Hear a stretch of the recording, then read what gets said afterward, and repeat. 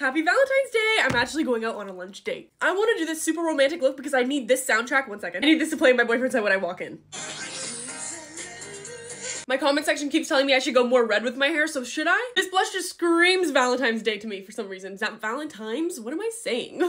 On my way back home from the date, I'm gonna surprise my sister with lunch. She loves Dairy Queen, so I'm gonna bring some home for her. I love taking on that big sister role personally, but it's never really felt like I've been that much older than her because our difference is only 2 years. Every single time I apply mascara, my eyeshadow gets messed up. Sorry if that's gross to you, but I always use my saliva. And don't worry, I just brush my teeth. If my boyfriend does not compliment my highlighter, I'm gonna have a problem. Just kidding, but I hope he notices. This lipstick by MAC literally smells like a whipped cream frosting birthday cake. Recently, I've been a gloss girl. This is the look in natural lighting because I feel like it's showing it the best. I don't know what's up with this curl right now, but this look is giving angelic.